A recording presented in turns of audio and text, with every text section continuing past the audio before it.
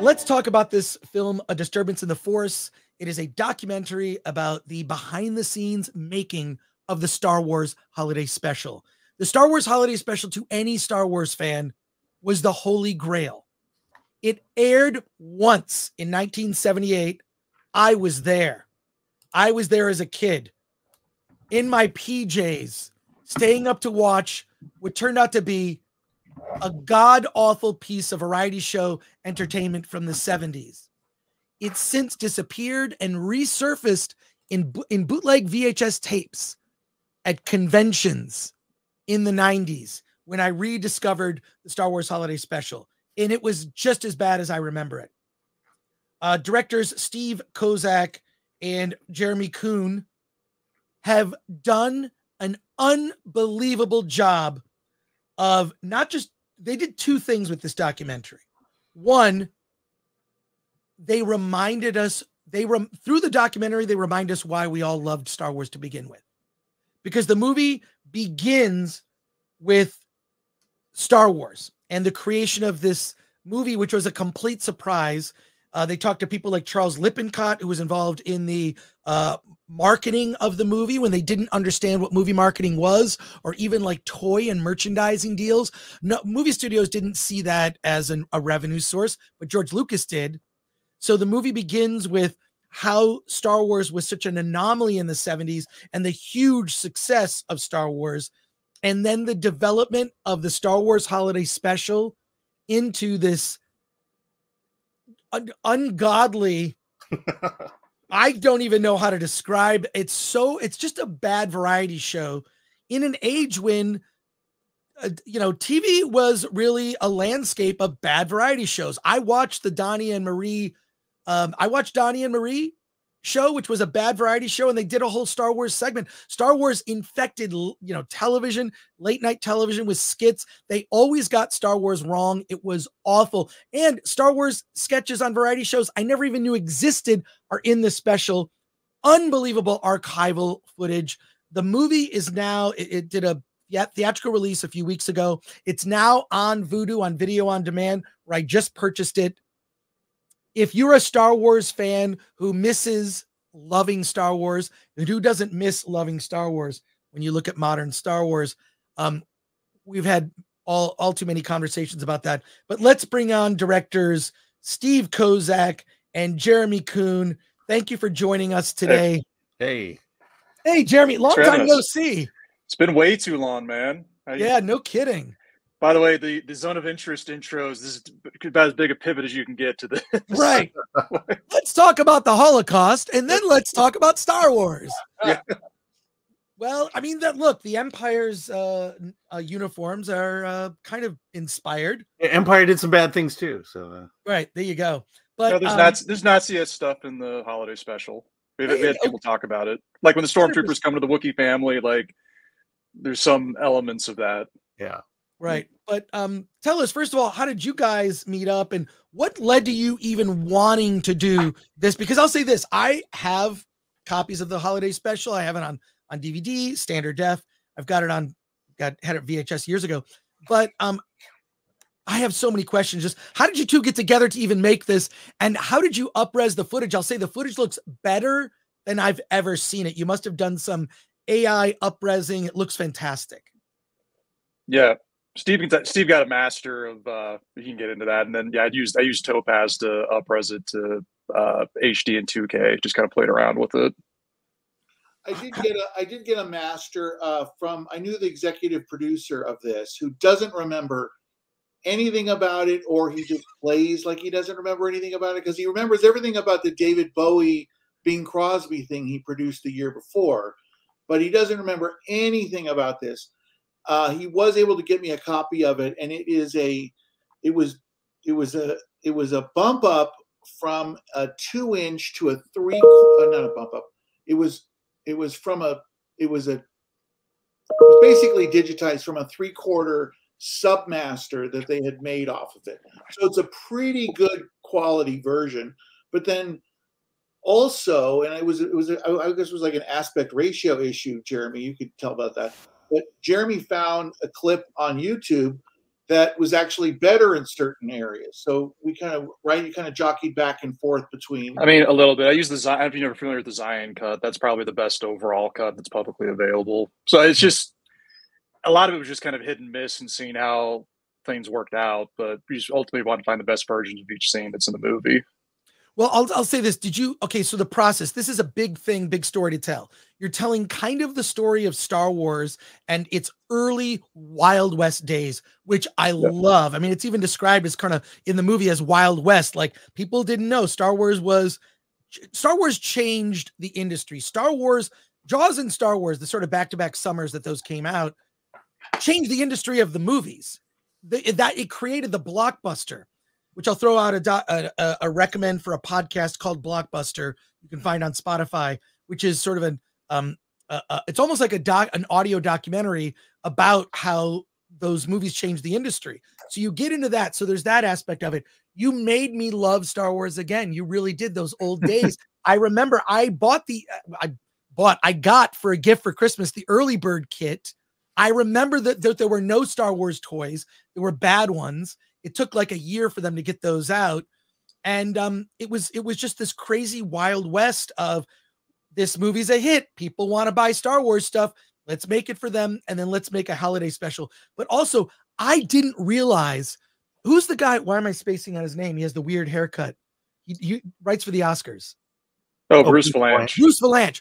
Bruce Valanche, the comedy writer. He's done Punch Up for years on the Oscars. Bruce Valanche worked on the Star Wars holiday special, and he couldn't say it. You got an interview with Bruce Valanche. You interviewed the writers who worked on it, the producers, the behind the scenes, the picture that you paint of making the holiday special should be a narrative movie. I'm sure you've already thought of that. It's already a play. Someone did a play of it. Yeah. Yeah, but like, where did you begin? Did you have like an outline? Did you like, okay, we're going to do an outline first, then it's just collecting archival and then choosing who to interview? I mean, a lot of it's just starting. We had questions. So you just start, I view it more as like journalism for like a doc, where we have some preconceived notion of where we want to go, but we also want to be open to what people are telling us. So as people tell us what's going on, that leads to other paths. And, it's just bit by bit we get there. But can I interrupt real quick? Please. When Jordan mentioned, God, it's only been 5 years. When Jeremy mentioned the journalistic part, it was funny. Like, every now and then I would talk to someone about the special and they would think I was absolutely out of my mind. They would like go, what are you like, you're doing an investigation on the Star Wars holiday special? And that feedback came a lot to me from certain people. It sounds funny now. I enjoyed the journalistic part of it. It was the craziest thing I've ever investigated. But it is funny every time I hear Jeremy say that. It was a journalistic search. Yeah, I mean, the idea is you need to be open in a documentary of, like, you might be surprised by what you find that leads to other stuff. Like, you don't want to have the answer already and then build a movie to build to that answer. It's kind of boring. You did that. And Jeremy, I have to compliment you. I am in your previous documentary, Raiders, which was so much fun. Look up Jeremy's other documentary, Raiders. It's about the kids in high school who made a feature-length Raiders of the Lost Ark with special effects where they almost died burning down their basement using gasoline to create fire. And you had me in that documentary. I appreciate that you didn't put me in this documentary because I don't know anything about the holiday special at all. Everyone that you interviewed knows so much. You even got Gilbert Gottfried, pour one out for Gilbert, and all these other people. You clearly worked on this documentary for years.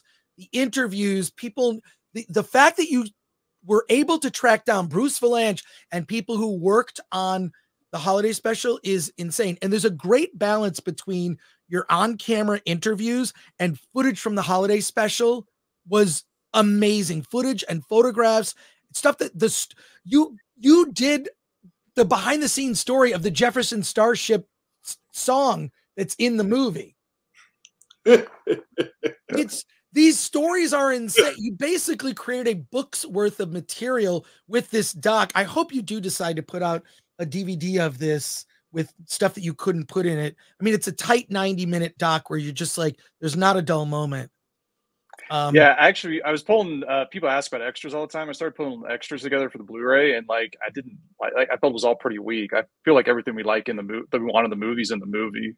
It's the first time that's ever happened. Like Raiders, we had like hours of outtakes. Although I have to say, the Gilbert Gottfried interview was absolutely stupendous. It was I think it was about 45 minutes, 50 minutes, just about that one subject. And he was, I mean, it was just, I was in pain laughing. I actually probably screwed up. I keep asking this. I never asked Jeremy actually directly. My laughter, I think, is in all the tracks. It probably screwed it up for some of those bites. But there was so little we could use because he was so over the top in everything he was saying. He does about a 10-minute Aristocrats type joke on the holiday special. It's filthy. Okay, which is another great documentary. Yeah. And documentary, by the way, for everyone around, documentaries are real films. It's storytelling, right, Jeremy? The good docs, yes. A good doc should be structured the same way as a narrative film. Shouldn't be any difference. It's just 100%. harder to do. And one thing, just to like, I'm gonna toot your horn for a second because I've known you almost 20 years now. It's crazy. It's weird. Like almost 20 years we've known each other, but you are the producer and editor behind Napoleon Dynamite, which is, I mean, you talk to people about their favorite independent films. That movie always pops up. It did tremendous box office, and it's just something that stands on its own. It's like weird, but also oddly innocent. Just a beautiful, like, slice of life story of a character. And I mean, I go to conventions, you still see Vote for Pedro. You know, you see those shirts, you see people dressed as Napoleon Dynamite. Yeah, it's the 20th anniversary of it too in January. I think we might be doing some at Sundance. I'm not sure, but the by the way, if I'm to your own too, is I used your film festival survivals guide all the way through our first Sundance. Oh, thank you. So I don't know if it's still around, but like that was my Bible for Slam Dance and Sundance. Well, I did 4 editions of the book. I don't know that so much of that information is available on the internet now. Yeah. I don't know that. And also it changes so quickly with tools like Film Freeway. I just haven't done, I should probably do a new updated edition. But just sort of like I have a lot of advice for filmmakers. People were ribbing me today. You're always giving, it's like, yes, because I want to see indie filmmakers succeed. By the way, we do this annual award show called Award This. You will be eligible next year for Award This. All right. And it is the indie, because the Spirit Awards, I think, are just Oscars Junior. They don't really recognize the true indie movies that are made for like under $1 million. That's what we champion. And so I'd say we're gonna probably start on our list. We gotta be on the short list for nominees for next year. Do I have to submit anything, or you guys take care of it? No, you're already eligible. Okay, you're eligible. All you need is to be reviewed on Film Threat and be available to purchase. You need to be able to buy it. Yeah, and the review will come out in the next day or so. So yeah. My wife, I hope it's positive. My wife, I believe it's actually a 10 out of 10. So yeah. That'll help with your Rotten Tomatoes score. My wife is very, very nice. She's completely does not know anything about the entertainment business, which is a wonderful, wonderful attribute that she has. It's very healthy for me. But she was like, we live in Utah. She's like, oh, are you going to go to Sundance? And yeah, it's like, wow, this is like the last kind of stuff that Sundance, embraces. It's all that serious. It's got to be some, homeless people, or, it's got to be some human rights thing. Trying to explain to her, like, now this is about as, unimportant as can be. But I think it's a good film nonetheless. No, look, it's a 10 out of 10 for me, especially as someone who loves Star Wars and loves great pop culture docs. Like, pop culture docs are my favorite type of docs. But you're right about Sundance. Jeremy and I could have a whole off-camera conversation about what I think Sundance is now. I don't feel very welcome there. I know for a fact. Oh, really? I haven't felt. Like Napoleon was submitted today. Like that, it wouldn't have got. I don't think it would get in today. Like that type of film, it just doesn't. I was surprised we got in when we got in, and we got into competition. But occasionally you get stuff through, but it's just. I feel like South by Southwest is kind of filling that void where it's more like fun pop culture. Like we were really excited to have this film premiere there because that's like the right audience is that crowd. Yeah, South by Southwest, through the Alamo Drafthouse, probably one of the greatest movie theater chains in America, which also does their own distribution for movies. Shout out to Tim League, who created the Alamo Drafthouse. They train their audiences to like stuff that's not traditional mainstream big budget Marvel stuff. It's like they train their audiences to look for movies that are challenging or different or about pop culture. So yes, I just don't, here's what I'll say about Sundance. I don't think that festival is as important as it used to be. It's not as important as it used to be. And I don't even know that festivals, even if you never premiered a Disturbance in the Force at South by Southwest, it wouldn't have mattered. This movie's going to find its audience anyways. Yeah, So, the whole fan community could not be more supportive and nicer about this. Like, I keep waiting for some level of like toxic fandom, but like it hasn't happened. Like everyone's been a great cheerleader for us, and like we feel really thankful for it. I thought what was your experience at South by in terms of its reception? And no, it was great. Was it a smart move? I guess that's ultimately the question. Yeah, I mean, it was off the charts. I mean, the main reason you go to festivals, I feel, is to build up like one. It's kind of like the stamp of approval, or it's like levels you above other projects, but. Right. It also, like, that's where we got our first basis of reviews. I think we got like 20-something reviews out of South by Southwest, which without a festival, it's very hard, I think, to kind of get reviews. I mean, you can kind of reach out to people, but that gives you a solid base to build on. That led to 12 other festivals. Like we paid Sitges and Fantasia, and it's had an awesome festival run. Yeah. Well, I'll just say, like I say, we could have an offline conversation about Sundance, but you're right. When you already have a audience built in, I mean, with the documentary, I don't know if you saw my doc, Attack of the Doc. I did. I was a contributor. I was like, oh, you got the DVD. Yeah. Yeah. Thank you. The Kickstarter. That's right. Okay. Yeah. Thank you. So, I mean, I had like an outline, but I didn't know where it was going to go. I needed an outline just to have some structure, but I was like, well, we'll see what happens. Cause I don't know why G4 went away initially. So thank you. Thank you for being a supporter. Great job. Yeah. Thanks. Well, I'm working on another doc I might need your notes on. Let's have an offline conversation. I have a cut of we'll talk on Sundance, and we'll talk about your project. Yes. We'll have we'll see how much. Yeah. But this doc, I was just it did what I believe you must have intended to do, which is I forgot how much I love Star Wars because you brought us back to the 70s and those. I mean, just the interviews, and yes, there are celebrities and recognizable people in the film. Kevin Smith is in it, Bruce Valanche, a lot of Gilbert Gottfried, a lot of recognizable faces, but also the writers and these TV, the fact that you got those and they really tell the real story. Oh my God. The reaction at South by had to be insane. No, it was great. It's also a fun film to see with an audience. Like I've had multiple people say it's like funnier than like comedies they can recall. Like we made it for people to have a good time, and I also feel there's some cathartic way. I mean, I was born after the special, so I don't remember the 70s, but like there's something about going to a simpler time where, remember what it was like in the 70s and the 80s, where like we didn't have phones and the internet, and it's just kind of like you had 3 channels and you watched what was on. Like there's something kind of comforting I feel about that to a lot of people, and reminds us like why we like Star Wars in the early days. Like the first movie I've ever seen in the theater is Return of the Jedi when I was like 3.5. Wow. And I don't remember the movie. I don't remember anything that happened. I remember the feeling vividly. I remember, I mentioned this in the last screening, which was absolutely, I think the best screening we ever did was the one at the Utah Film Center.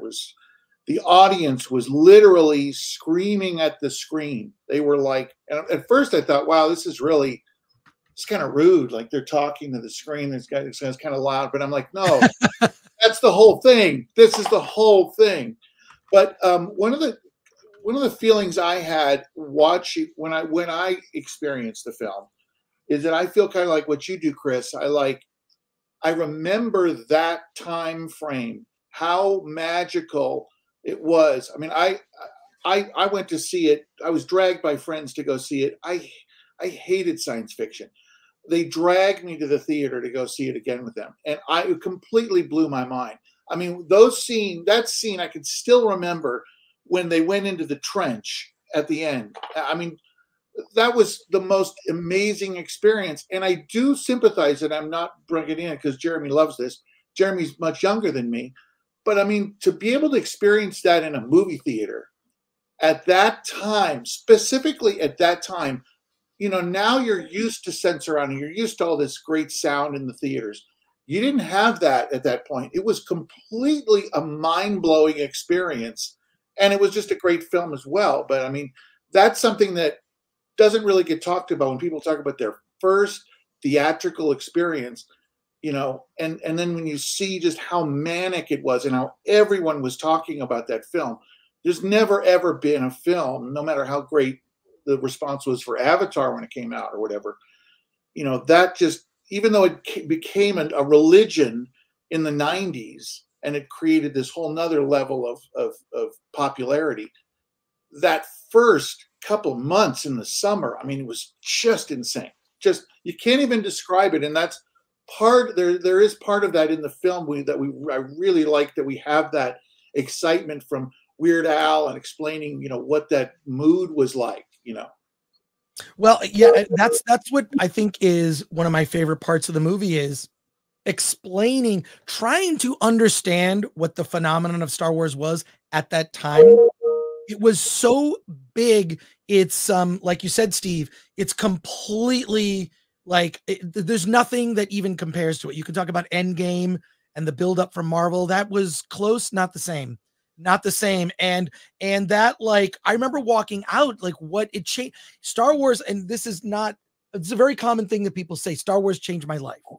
When people saw it for the first time, it changed their lives. It, which is why it's had such an impact, which is why I think we won't go down this road. The current Star Wars is kind of a disappointment for many. But in any case, I will say one thing on that, you know, it also was a very universal film. Like, yes, you know, everyone saw that movie that you knew. It was really unique that someone had just decided not to see that film, as opposed to so much of the niche now. The niche is just completely like, there are certain people that just like, I just don't like superheroes. I don't do that at all. I won't go there. There are certain people that just won't go into genres. Right. But in 77, everyone went to see that movie. And that's, I think, part of the beauty of it, was that it was just taking over. Everyone was talking about it wherever you were. You know? Yeah. I made a lot of friends in elementary school when Star Wars came out, because we all had something to talk about and had something in common, something we all loved. Yeah. Star Wars brought people together, which was great. We need more of that. We have over 500 people watching us live on YouTube right now. The chat is on fire with comments and questions for both of you. Let's get to them with this incredibly generous, oh my God, Bush and Ryu Cat for $50. Who's also a member. Sorry, I keep trying to save Star Wars. I saw Anthony and Gruber again, the best Harrison Ford actor who can do Han Solo in my Star Wars reboot, Star Wars Rebellion, with best of the first 3 films in one. Star Wars Shadows of the Force, using Rey's story and Luke Lives. I'd love to love Star Wars again. Thank you for that. Very generous. For $10 from MM, Star Trek's utopia only comes after the destruction of civilization on Earth. Humanity, like any addict, has to hit rock bottom before it can get healthy. We haven't rock bottomed yet. Okay, well, we gotta get very dystopian. All right, let's get to the Matthew Hammond for $4.99 says, I might buy the Blu-ray for the full Gilbert Gottfried interview. We'll put it on there. You got to do it. Special edition. We got. You got to do it. A special edition Blu-ray. More questions. I mean, they're just coming in fast and furious. Just bought the film. We'll watch it this evening, says Leadwall for $2. And Leadwall, thank you. Leadwall, like, if I recommend a movie, I'm saying this is weird, different, you got to check it out, he will buy the film. I love that. Tom Siebert says, is it funny? Will I be able to convince my son to watch this? He's so over Star Wars, it would not be a fandom watch, but if it's funny, he'll be into it, says Tom Siebert, who has a son. What are your thoughts?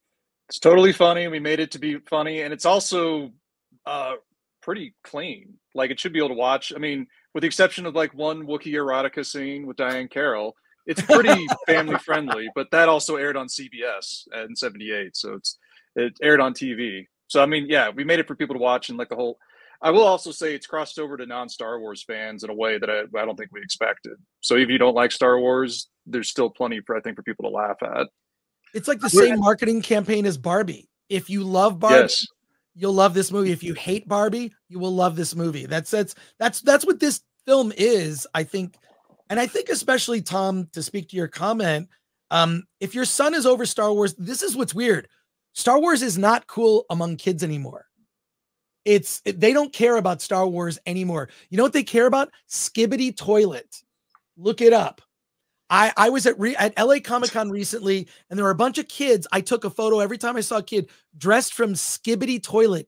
It's a web series that's on YouTube that gets billions of views, not millions, billions of views all over the world. It's a phenomenon amongst Gen Z. Look up Skibbity Toilet. Star Wars is not cool. Skibbity Toilet is, but Tom, your son, it'll explain to your son why you love Star Wars to begin with, and remind him when Star Wars was cool.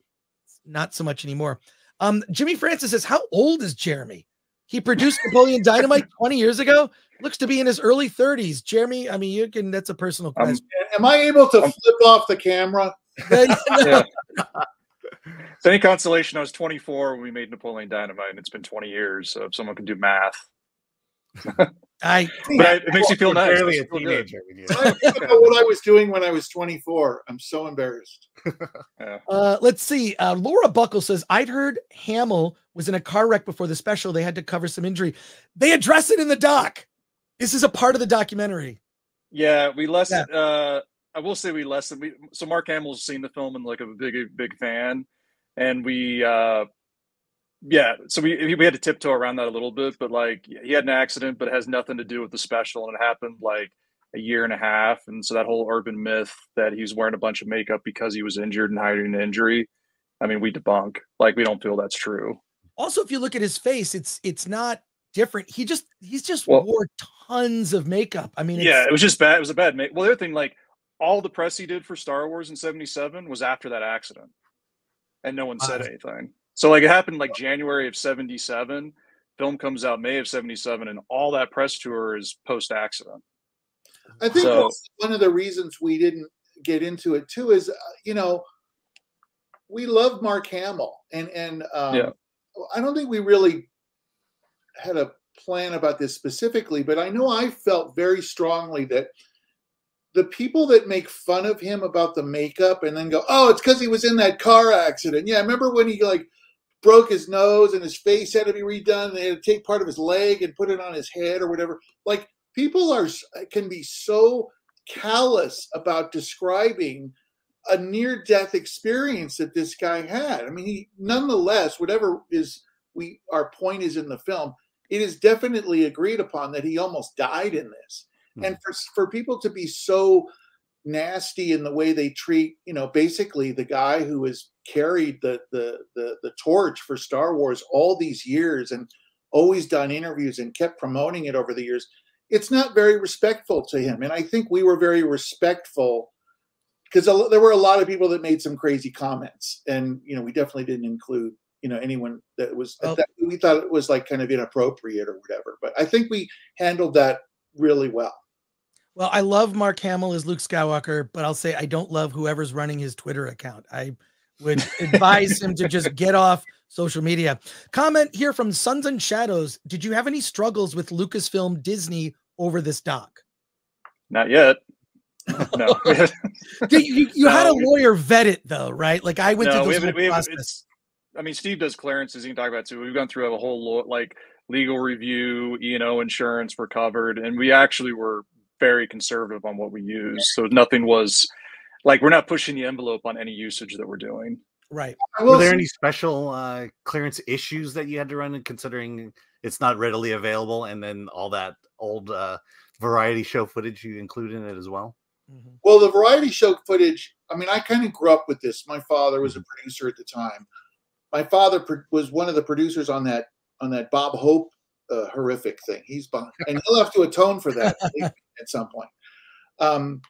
But what I really liked what we did is, I mean, I will say in the shows that I've worked for, I work at Jimmy Kimmel now. I worked at the Tonight Show. That's 20 years right there. I'm really showing my age now. But whose line is it anyway? Every show I've ever worked at, there's always someone pushing and thinking that they can use crazy footage without, and I'm always battling that. And so it was really nice that Jeremy, as the editor, understood and agreed with me that, you know, it's, you know, we didn't want to get in trouble, obviously. That's the number one. But the other thing was, it's just so bad. We didn't put a lot of footage in it. And when you watch the film, there's not a lot of footage from the special in it. And I love that aspect of it because it's very, very tight. It's very respectful to the IP. And there's really nothing that I mean, many people have said the same thing, like, wow, you really don't use a ton of footage from the film. There's nothing, we didn't use it and get laughs off of it. You know, we didn't, because it's really not fun. It's not that funny. It does not have the, it's so bad, it's good aspect to it. It has the, it's so bad, I'm really falling asleep through it. Well, there's a, yeah. Oh, sorry, Jeremy. I was saying, but at the end of the day, we got to use everything we wanted to use in the movie. I mean, you always had this movie we submitted to the lawyer for them to review, and I'm just like, oh, we're gonna get like a bunch of notes. We got 2 notes that had nothing to do with the special. There were other archival stuff that we used. Well, so it was nice to make the movie we wanted to make. Yeah. And I will say, and then we took that advice. So we were very conservative on this film.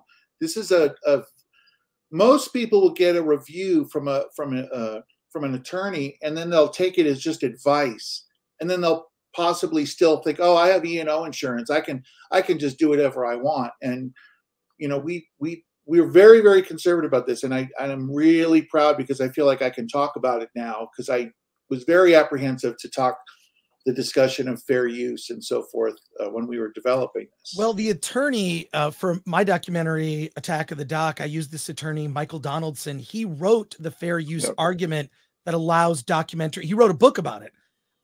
It changed the world of documentary filmmaking because he laid out his argument of why you should, as someone telling a story, be able to use footage within guidelines. I mean, I got notes like, you got to shave, if you're going to use this, you got to cut out like 8 seconds or something. You get notes like that. So we were we went like a fine tooth comb through the entire film and had to make, actually it was only like 3 or 4 changes through the whole movie.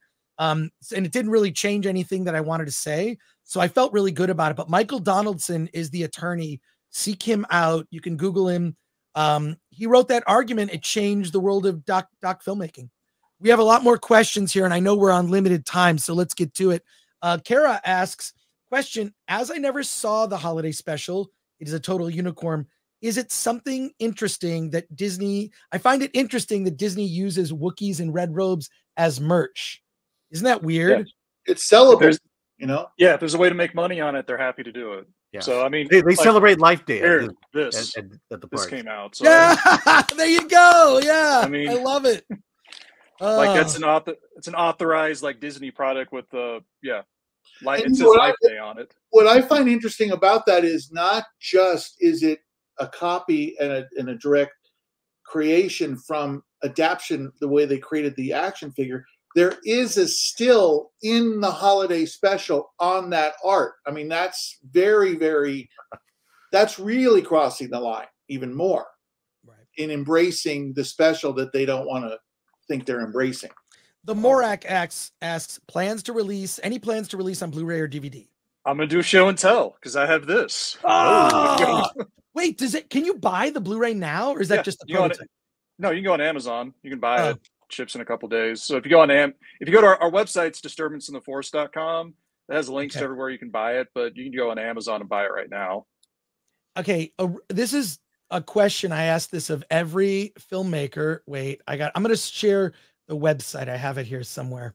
But I think it's important just as a piece, because you know what it's like to be an indie filmmaker, that you just don't have like a ton of, you don't have like a huge budget, say for marketing. So important that you have a link tree. I think that is something that is just really, really important that a link tree, if you see a link tree, but this is your website, a Disturbance in the Force, you can go directly there. The movie is on Apple TV, Prime, Vudu, Google Play, and available also on Blu-ray. That's fantastic. So plans. I built that on Wix. It took me about a couple of hours, so it's super easy to build a website now. But yeah, a link tree is also very important. A super chat came in. Snakes and Funerals for 5 says, you all seem to forget you seem to have forgotten the true meaning of Life Day. What is the true meaning of Life Day? Yeah. Have we? I don't know. Yeah. Just be good to each other. Be happy, be fun. Yeah. A few more questions here. Still, there are more people that have joined. 530 people watching. Patrick Lemire says, Bruce Vilanch, also BFF of Carrie Fisher. They wrote jokes, banter for award shows like the Oscars together. There's a great story about that. I'll just make one quick plug. I did write a book about this that's available in bookstores right now, same title. And there's a lot of stories like this that we just couldn't fit into it. Or like this one specifically, Bruce remembered a year after we had started editing, and he got on the phone. When they wanted to, there's this whole legend about Carrie Fisher making a negotiation to appear in the special when she was actually, that she wanted to sing in it, so she made that her.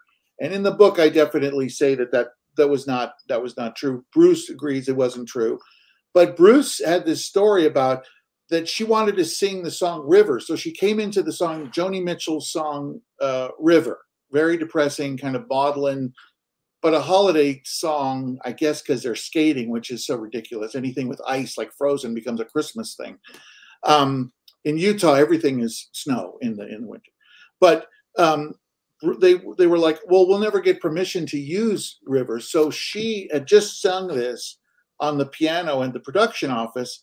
And then she goes over and they figure out Joni Mitchell's phone number and they call her on the phone and ask her for permission while they're both on the phone like this. She's explaining that she's Princess Leia, which is funny because Joni Mitchell might not have even seen Star Wars. And she just like laughed and, giggled and said, oh, you guys, and just hung up on him. So, I mean, they did try, there are these little great adventures where they were really a cute couple and good friends.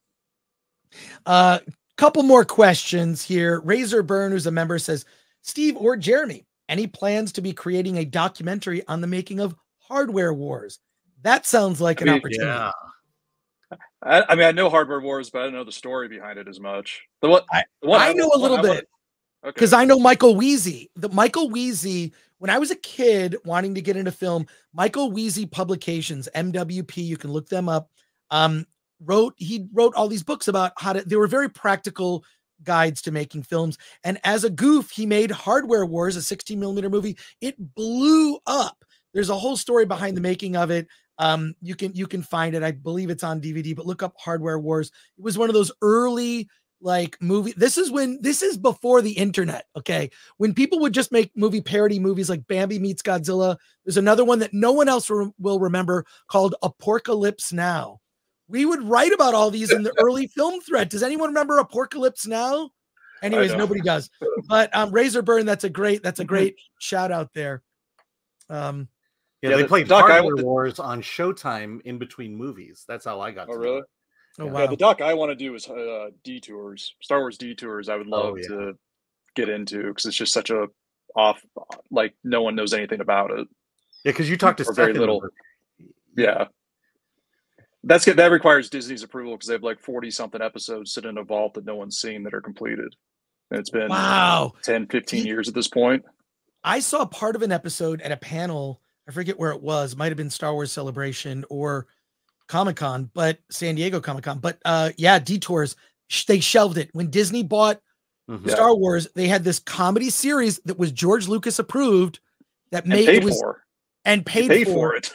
Yeah, and they shelved the entire thing. That was one of their awful decisions. I think probably the worst decision Disney ever made. after purchasing the Star Wars franchise was to make a Star Wars sequel where Han, Luke, and Leia are not reunited in one scene. That decision might be one of the worst decisions in entertainment history, along with turning Disney and Marvel into girl brands, which I got flack for when I pointed that out on social media. You know, like maybe taking a boy brand, buying it, and making it a girl brand. Not girls love Star Wars, women love Star Wars and Marvel the way they were. You didn't need to make it. You didn't need to pander to women. What? Why are you? You're no. We're in an interview and you're on your soapbox. I'm on my soapbox. Yeah. Jeremy, do you watch your show? You can do whatever you want. No, but Jeremy, I've known Jeremy for we talking about almost 20 years. So he knows that I'm just like this when we hang out in real life. Yeah. Jeremy was one of the common sense, sober-minded people. I love to hang out at Sundance because things would happen at Sundance and I didn't need to talk to him. I would just look at him and go, you know what I'm talking about? Yeah. Do you still come to Sundance? Or no. Oh, yeah. My last time I went, I think was 2019. 2019? Yeah, 2019. 2019. I went 2020, and that was my last time. Yeah. Alan, yeah, I've gone every year since like I was 18. So this is like my 26th or 7th Sundance. So you still go? Yeah, but I live in Utah and it's right here. And I'm kind of like, at this point, it's kind of like, it's not that big. If it took more effort, I'd probably think about it or it was more expensive. I mean, if you're coming from LA, it's really expensive being a place to stay. Right.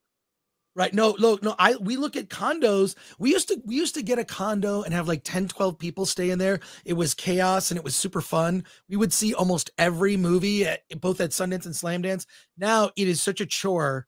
And I don't know that Film Thread is the most beloved outlet either amongst filmmakers. Filmmakers like us because they know. Yeah. But Sundance sees no value in helping us at all.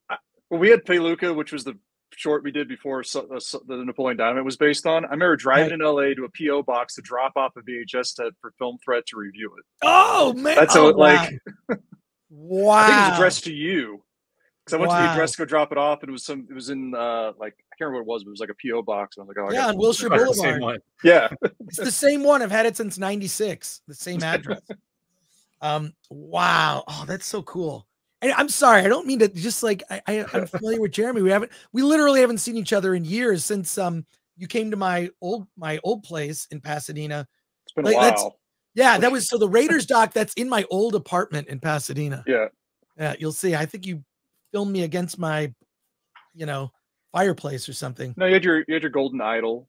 Oh, that's right. Yeah, I still have the golden idol. I like to collect. As you should. Yeah. All right. Let's see. A great last question to end on here. Let's do this. Solomon Thornton, who's a member, asks, greetings, Sir Steve and Sir Jeremy. What is your favorite Star Wars film? Last Jedi. No, I'm just kidding. It's got to be Empire. I mean, that's the best of the bunch. I mean, if I was alive in 77, it would probably be Star Wars. But going back on it, my favorite that I enjoy to watch is Empire. Well, I still saw Empire before you saw it too, in a theater. I might have been one. I would have to say. I don't know if I saw it. I'll move to Empire. Yeah. Well, there you go. Hey, okay, what's your third favorite Star Wars film? Return of the Jedi. That makes sense. Rogue One. All right. Okay. Fair. I just saw there was an episode where the Critical Drinker, who I watch on YouTube, I think he's fantastic. He and Ben Shapiro, of all people, got together and ranked the Star Wars movies. They mostly agreed. What was last? Do you remember? Oh, I don't remember. All I know is like their choices were not very controversial. Yeah. That's all I'll say.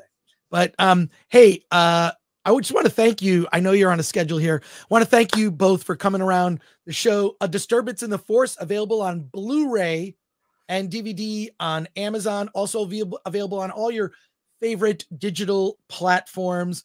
I mean, it's I don't know, the favorite pop culture documentary I've seen this year. I mean, it's like incredible. After yours. After yours, I was going to say the second favorite one. No, I mean, I feel like, I don't know. You inspired me with the Raiders. I'm like, I'm going to make, people have been saying there should be a documentary about G4. I'm just going to make it. Like no one else is going to tell that story from a fan perspective. So I appreciate it. And Jeremy, always great. We'll have an offline conversation after this. I'll pop you an email later today. But thank you so much. We showed the trailer actually earlier this week. Got a big reaction from everybody. Really loved the trailer. It's fantastic. Thanks for all the support. We were actually like the 20th highest film on Apple, which is insane for a little documentary. Wow, that is amazing. Congratulations, Jeremy, Steve, on the movie. Have a great rest of your afternoon. Take care. Thank you. All right, thanks.